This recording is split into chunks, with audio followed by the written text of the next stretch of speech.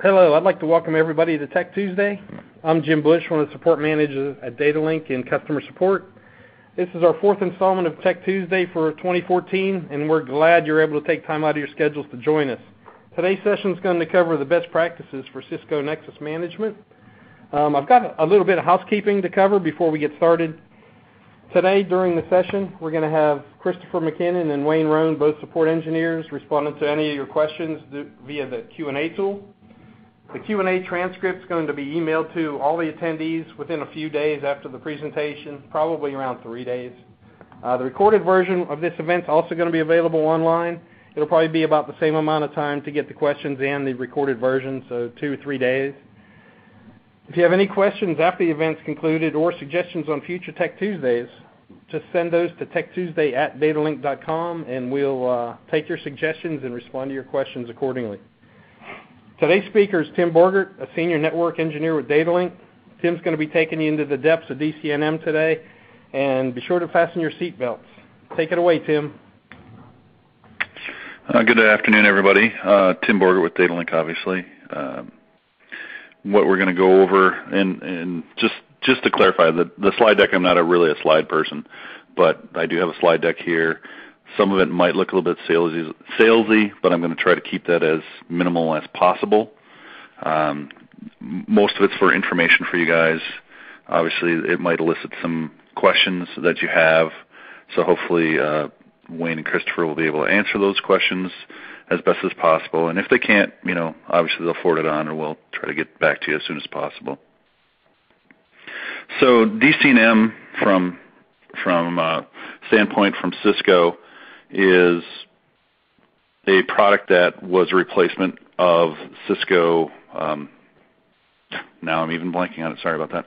Their old management tool that they had, Cisco Works. Sorry, took me a second. They've greatly enhanced the features of this portfolio to include both SAN and LAN, which you can license separately. And as far as the agenda goes, and Jim already covered it, what our goals are, management interface types. You have some dashboards, what kind of client interface you have, and so I will switch to the next slide. Sorry about that. So with DCNM, the 4 key areas that Cisco's trying to cover is obviously management of the unified fabric, which would be from a LAN, SAN, and a lot of our customers, a lot of you probably are really looking at unifying your fabric, your network, putting LAN and SAN together so you can obviously save some money. Virtualization of your data center, configuration, being able to use DCNM to set out consistent configurations out to your hardware so that you don't actually have to go in and manually configure hardware repeatedly. You can actually deploy it via DCNM. And then support of the Nexus portfolio as far as being able to monitor, look at trending, also be able to see hotspots and be able to really dial in close to those particular areas and troubleshoot a lot more effectively. As far as the DCNM management interface types, they have the Java client for LAN and SAN, and you can see that there's a unified web client. The unified web client is basically what you would log into when you first log in to DCNM Prime. And then the LAN and the SAN clients are pieces that you actually can dial into more specifically for the area. You actually access that via the unified web client. The nice thing with DCNM is that you can actually use role-based access. So if you have LAN managers or SAN managers and you just want them to be able to access the SAN from the unified client, that's all they'd have access to. Conversely, with the LAN people, that's what they would have access to. Or you can have people that have access to everything. It just gives you that ability to focus in that area.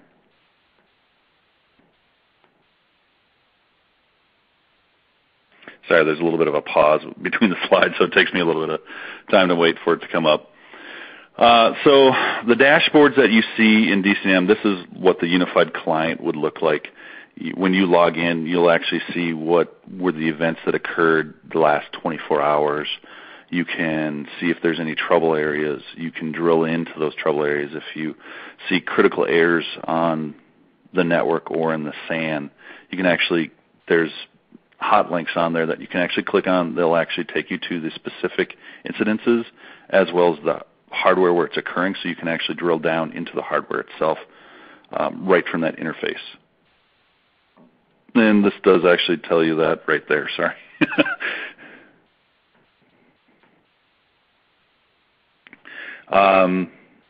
From the converged network standpoint, it will actually give you a nice topographical map of what you are monitoring so that you can actually see all the hardware that you're monitoring out there. You can see where hotspots are. You can actually click on items in that topographical map to be able to go manage them or see, even do reporting on them to see what has occurred within, the day, the week, the month. It'll actually keep that historical information for you. So if you are graphing anything or tracking any type of bandwidth behaviors or incidences of, let's say, ports are having issues and you are worried about, drop packets, that type of thing, you can actually kind of see what the trending is that's going on. Obviously, these slides are going to be available afterwards. You can see that there was a link in there a little earlier where you can actually get additional information on DCNM as far as there's videos out there from Cisco that show you the different aspects and how-tos. They actually have some how-to videos out there on their website that will show you how to do specific tasks within DCNM. I added this slide in here just because DCNM does more than just SAN and LAN. You actually have visibility into your virtualized networking now. As far as VMware, your servers and all that stuff, you can actually monitor what's going on in your VMware environment from that unified pane of glass. So it has hooks into vCenter so that it will actually get the information up from vCenter, so you don't have to you don't have to log in separately to vCenter to get that information. You can actually see it within DCNM if you so choose to do that. It will actually show you performance, your usage, your latency. The nice thing that I'm seeing some of my customers do is they're using it to see what type of saturation do I have on links even. What's going on in my environment from my VMware hosts out to the network, and so I can track and see where there's hot spots and where I need to make any type of adjustments in my network or in my SAN to alleviate or not have to worry about those issues later.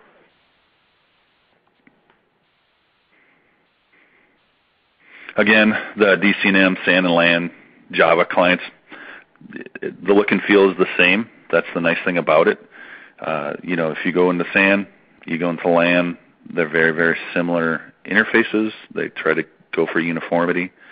What the nice things that are occurring, they had this on the SAN side where you could actually do, you could create your vSAN trunks. You could create your vSANs. You can do all those things on the SAN side. Now you're starting to see this on the LAN side where I can actually do provisioning for VPCs, virtual port channels.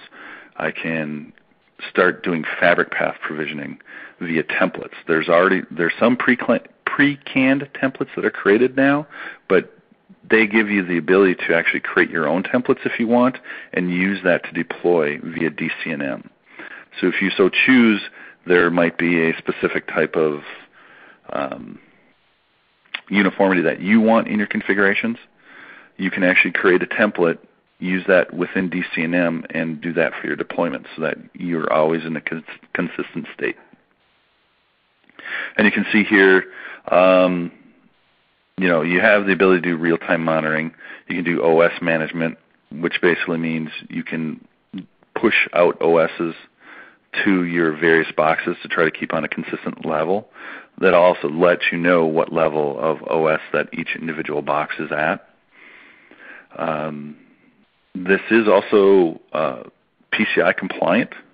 That's the big thing that Cisco really pushed to make sure that they are PCI compliant so that you can use DCNM in those environments and not have to worry about compliance issues.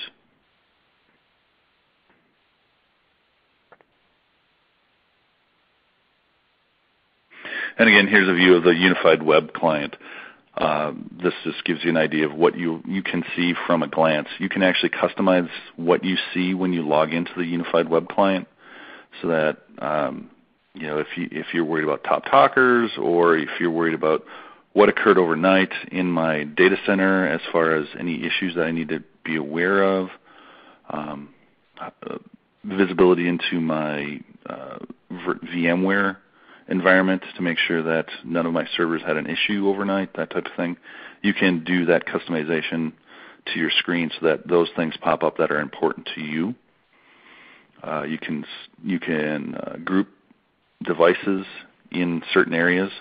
So if you have like a DMZ type servers, you can actually put those in a group if you wanted to, or different specific business units. You can group those separately on the screens or separate screens so that whatever works for you from a view standpoint makes life easier. The nice thing that you can do with DCNM as well is that from a configuration standpoint, I can make backups of my configurations. I have an archive of that, so if I need to restore a configuration from a box that went down, I can actually push that out right away. And I have a working, valid configuration that I had prior and just replace it onto the server or the switch and bring it up that much faster.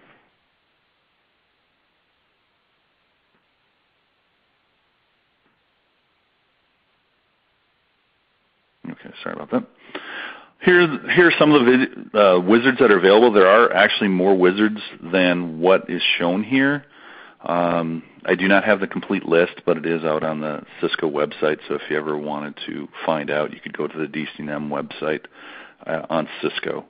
So you can see that from a wizard standpoint, these are pre-canned ones that are already created. There's Fabric Path, so if you are deploying Fabric Path or looking at deploying Fabric Path, this gives you the ability to actually use the wizard to create your Fabric Path links. It'll actually bring up a map and show you what the links will look like before you actually deploy, and then you can deploy it. Same with like VPC. You can use the wizard to create a VPC connection. FCOE is supported in there.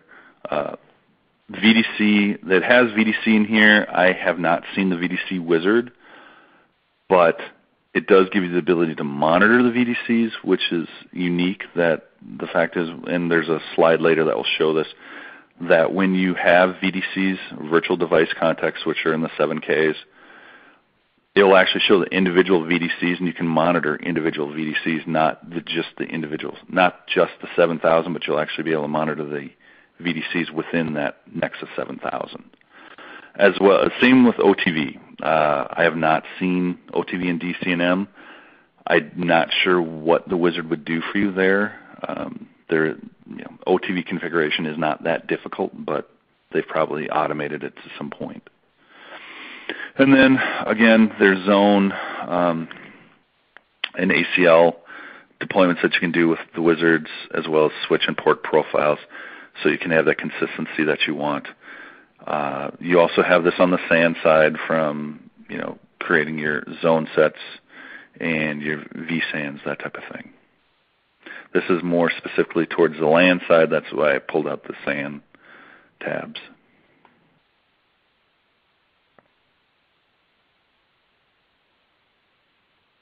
So this actually gives you a better view of if you're using the Fabric Path wizard, what your view would look like. You can see that it's showing your leaves and spines that are coming out, and then the hosts below that. Virtual port channel, same idea. It will give you that view, so you can see where are my virtual port channels, or where's my fabric path networks. You can see the differentiation in color, so that gives you an idea of who's fabric path, who's virtual port channel. Excuse me. And you can use a template to provision and deploy. I didn't see it on this slide where they have the VDC in here, but what you can see is there's a performance trending on the right side. It'll actually show you what the performance is occurring from a, let's say, VPC standpoint, being able to see what's going on over the VPC, what does my bandwidth look like, am I getting oversaturated on my VPCs, or am I having any issues with the VPC at all? Same with like fabric path or FCOE. And this is a nice view of what the Java client looks like. I know some of this is repetitive links. I've got quite a few LAN topology views that I can use, that I can put up on the screen when I customize it, so that I can, if I wanted to see what a particular VLAN is looking like and where it's going out to, I can actually do that. Or if I want to look at my overall data center or my overall network picture in a certain area, I can do that. Also, you can do some security.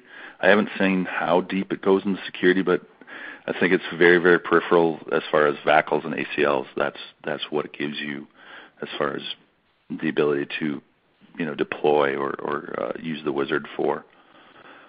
Configuration, again, we touched on that earlier with the archive and image management. So from a software standpoint, I can have versions of software that we've been using, and if I need to roll back or roll forward, I have that readily available, and I can push out to the switches. Same with the configurations. The on-demand performance monitoring, that's where you can actually go into an individual device if you wanted to, and set up some thresholds and have those charts right up live on the screen for you. You can see that it supports pretty much all the Nexus technologies, such as FEX, VDC, VPC, port channeling, fabric path, OTV. So you actually can see all those different things that the Nexus product line provides from a technology standpoint, and be able to monitor them and see what and if anything is going on, or drill down deeper into it. Again, you can get an inventory management type of scenario there too, if you want to see what you do have being used, your port usage. If you have a Nexus 7000, Nexus 5000, whatever Nexus product that you have, and how many ports are in use, how many are open, so you can get an idea if you need to start looking at adding more ports or not.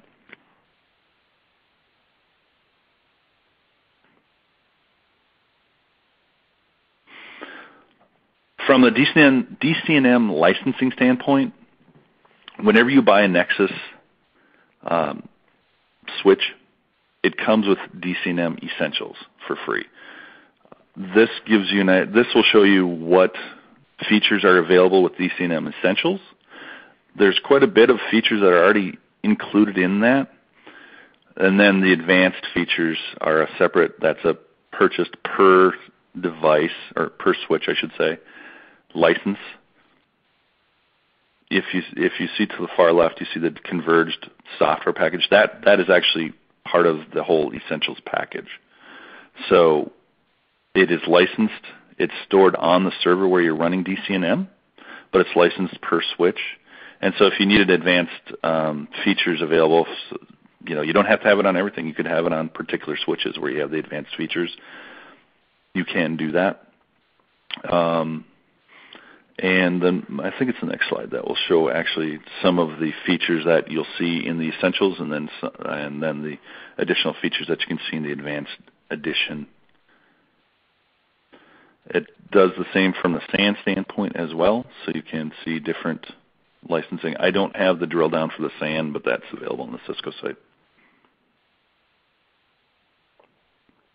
So from DCNM LAN Essentials, this shows you all the available features that are in DCNM LAN Essentials for the various hardware. Now where it says N7K/2K, that's just what from the FEC standpoint. The 7K is what you see there is what you get for the 7K, vice versa with the 5K and so on.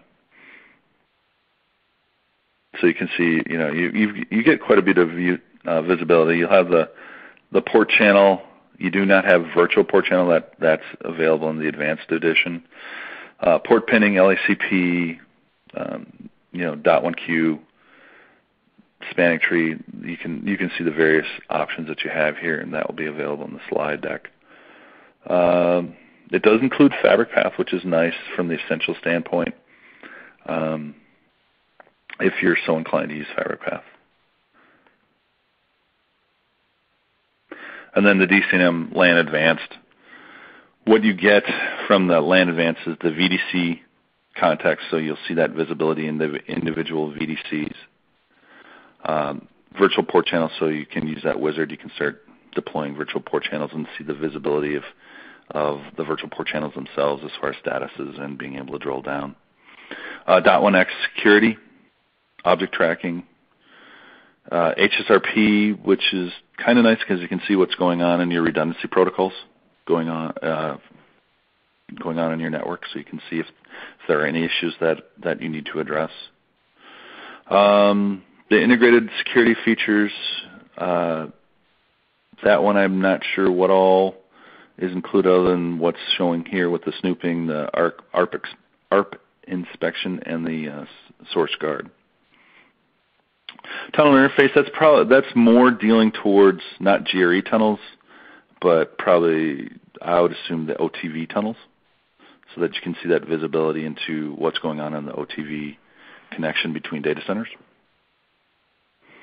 And then config change control, which is a big thing, and obviously that's probably why Cisco did it that way, so they can make some more additional money. Sorry if any Cisco people are on here. And then OS management, so that we can actually be able to deploy operating systems out to the switches or rollback if we need to. Come on. So just kind of rehash on DCNM Manager. What are the things that we can do? Topology view, configuration, provisioning, fault management, host and summary dashboards. That's where you get that drill down all the way down to the hosts, which is nice to have. Device discovery, which a lot of tools do out there, obviously, that are management tools. It's going to use SNMP. Config backup. Some do, some don't from a standpoint of management tools. I do like having config backup, so it makes it easier to recover. And then monitoring. I think the bigger differentiator that DCNM brings is the fact that we can drill down into VMware and be able to manage those hosts, especially if, let's say, you have a UCS deployment. We can actually go into your VMware, all the way down to the VMware host. We can see what's going on from the hosts all the way up through the network as far as, any type of network issues or bandwidth issues that we're looking at, from a SAN standpoint and a LAN standpoint, which can be very, very critical when you're trying to deploy servers and hosts.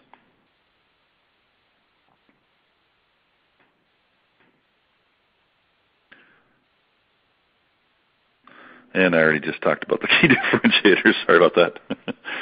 Sometimes I jump the gun a little bit. Again, this is the nice thing is it's using open APIs, so it's very, very I don't know if you want to call it customizable, but it works with a lot of different systems. They do right now. They are VMware compatible. I know on the roadmap they are looking at Microsoft's virtualization as well, so that we can, and the other tools that are out there, so that you can do more than just VMware. visibility across the network, compute and storage. If this is too salesy, let me know, guys. Sorry. Again, here's the resource. This is the web page that you'd want to go to. They have the videos there. They have the data sheets. So I've been out there a bit so that you can see individual how-tos. They do have some how-tos and how to monitor bandwidth, your bandwidth connection. How am I drilling down into VMware host, that type of thing. They do have these videos out there. They're very, very helpful. They've done a lot better job with bringing out more information and being relevant information. They do have a trial license that you can do. This just shows you the link where you can go to get that. It's a 60-day eval. It's the full working DCNM. So, like I said, you have DCNM already. For the essentials, if you have any Nexus products, you already have DCNM essentials. You can install the server at any time and be able to monitor, use those DCNM essentials. What this is for is more for the the advanced version of DCNM, both on the LAN and the SAN side.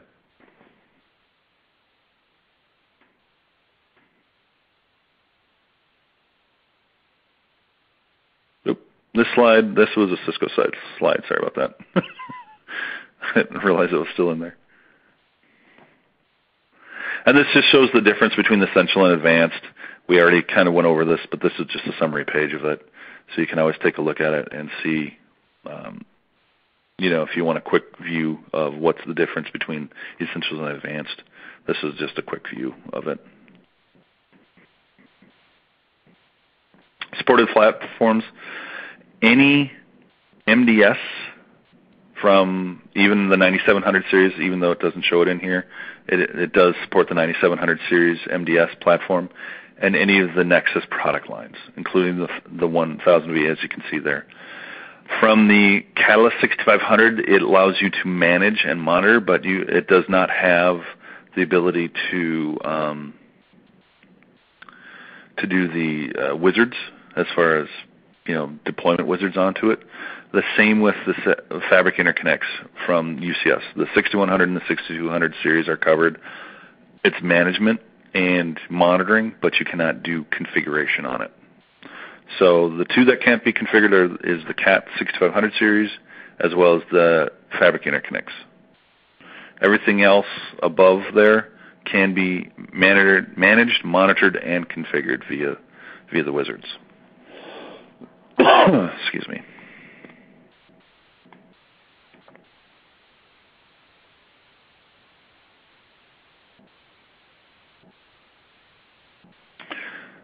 Key takeaways. This is just a quick slide. Again, some of it's salesy. Sorry about that. I try not to do too much sales. I don't do slides a lot, so as you can tell when I do them, sometimes they're interesting. So here's a nice view of fabric path and managing your DCNM or managing your data center LAN. It gives you a nice view of what's going on, how your network is actually configured, right? What links does it see? What type of links does it see? Are they VPC? Are they peer links? Are they the keep alive link, from a VPC standpoint? From the fabric path, who's my leaf, who's my spine? What, how many physical links do I actually have going down there? Again, it's VDC aware, so that I will actually see the individual VDCs and the connections from those VDCs, be it VPC or fabric path or just traditional LACP, whatever type of links that are coming out of it, I will actually be able to see that, and it'll be identified as that for that particular VDC. And you can actually do scheduling of rollouts of configurations or rollbacks to configurations. So if you have a maintenance period that you have set, you can actually set up DCNM to deploy your configuration out at that particular time. And if there's an issue, you can either schedule it or immediately have it roll back.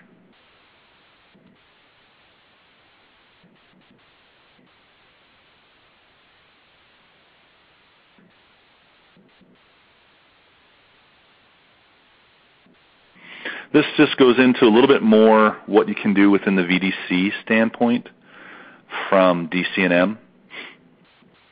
So, like I said, it handles it transparently, but you actually see the individual VDCs separate. So that's the nice thing. It doesn't look like one big mess. It actually looks like, here it's showing VDC 1, 2, 3, 4. You usually name it, right? You'd have like core, DMZ, whatever you call it. And you'll actually see it on your screen. Here's the VDC core. Here's VDC DMZ and the individual links that are coming out of it. Wizard-based configuration, again, like I said, I have not seen the wizard for VDC. Here it just basically goes out and says, you can do your resource limit enforcement with the templates. You can actually customize the templates if you want. You can take the template that's there. You can go in there and make adjustments to those templates and then deploy them as your own templates. Role-based access control is also involved there, so that if you wanted to have a new VDC deployed, the person that's trying to deploy it obviously has to have that access. If they don't, they're not going to be allowed to create that VDC. And you can see here it says topology representation, VDC per chassis, and VDC to VDC connectivity, which is key. You'd like to be able to see what that looks like, how my connections, am I missing a connection between VDCs or not, that type of thing. So,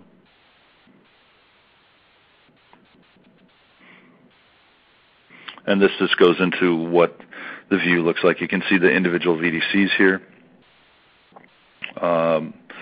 Switch 1, switch 2, left and right, and then it shows the VDCs, how they're coming out, and then you can see from the aggregate VDC going down to the access layer. If the core VDC had a connection to the access layer 2, you'd see another link coming out of there, and then you can see that it says on the left-hand side N7K1, and then on the right N7K2, so it identifies which switch is which. Excuse me. And you can drill down from here. You can actually go into the individual VDCs themselves, and for a configuration standpoint and troubleshooting. This just this is a gratuitous slide that Cisco would likes to have seen, that they have various customers that are using DCNM in their data centers to manage their networks, both from a LAN and a SAN standpoint. And why is this not switching?